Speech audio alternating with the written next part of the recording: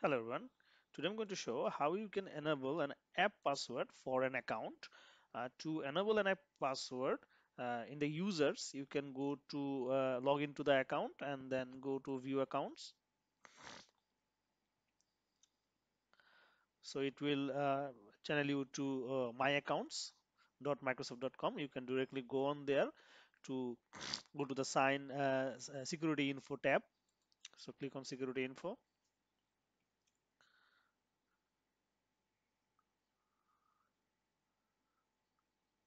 So I have a user is a common user.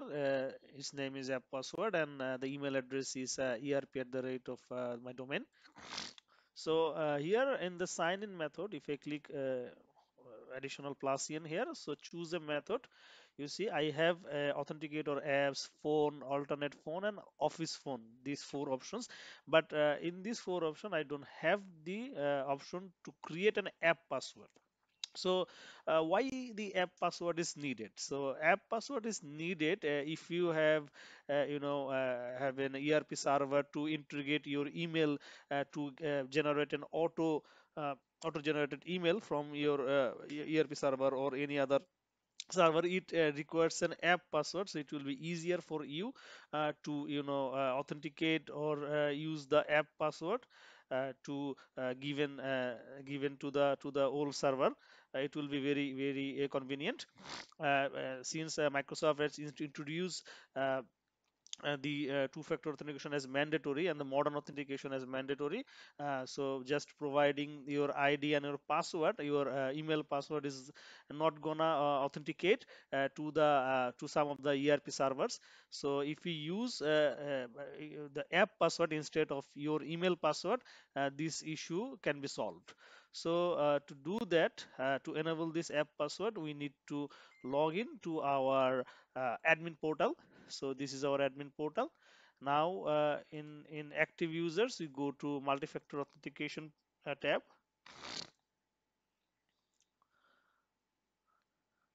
Okay, then we need to select uh, account that we wanted to enable the app password. This is our account, and then we need to enable the multi-factor authentication. So without enabling multi-factor authentication, you cannot create an app password. So again, you need to enforce this. So enforce is done, and then you also click on here save service settings. In service settings, just click on here. So after clicking, you will find an option that allow users to create an app password. So if your tenant, if this is not allowed, so please allow this. Otherwise the option to create an app password will not work. So here the work is done. So next thing you have to do, you need to go to your identity page from admin portal. This is the step number 2. So in step 2, you need to go to in overviews properties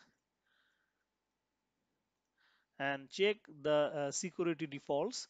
So in the security defaults, it has to be enabled. I mean, here is the disabled, but you need to enable this one. Otherwise, the app password option will not work. So enable one. So now you go back to your users. I mean, users, the already the session is timeout, so you need to sign in again for this user. So now this time I need to require an option to use the authenticator. I mean, two-factor authentication. So I need to enroll the authenticator.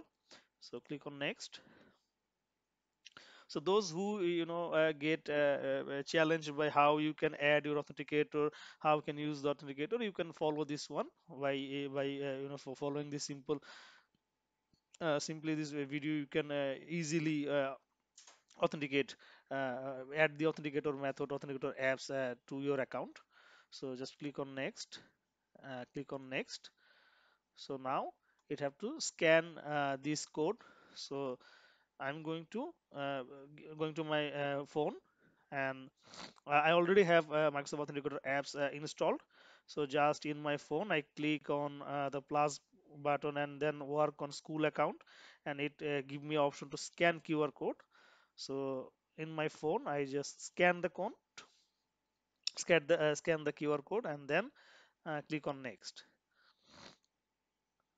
So it will give me the code. Now I entered the number in my phone, so it's already approved. Yeah. So next and done.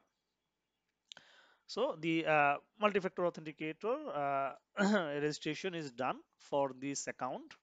So this is an user account I'm working on.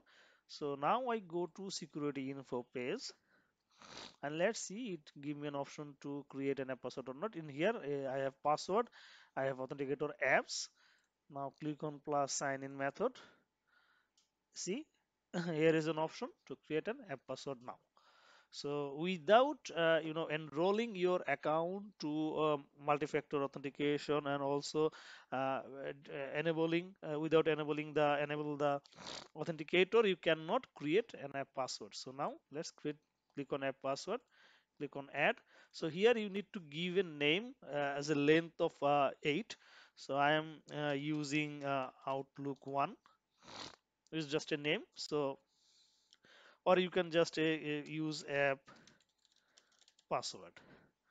Click on next. So this is the password. So this is my temporary account. I will delete this account after this video. So you can use this password, and then you can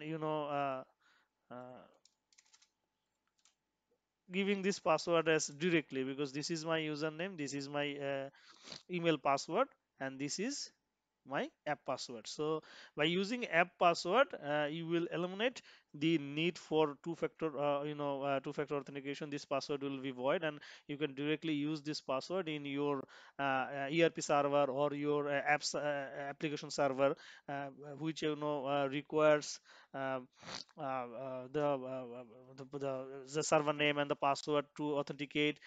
So you can easily give this username, you can use this password, and this will work very easily. And for SMTP address, you will use the old one, I mean, like outlook dot office 365.com, and if the port is same as 587, you can use this port and use this SMTP address to authenticate in your application server. So it worked. I have been uh, working this issue to create an app password to connect this Microsoft ID with an ERP server on application servers for more than 10 to 15 customer, and their after creating the app password and using this password, their issue has been resolved. I mean, they can easily get the email from the application server by using this app password. So by using this method, you can easily create an app password, and you can easily use this to in your application server. So that's it today. Thank you.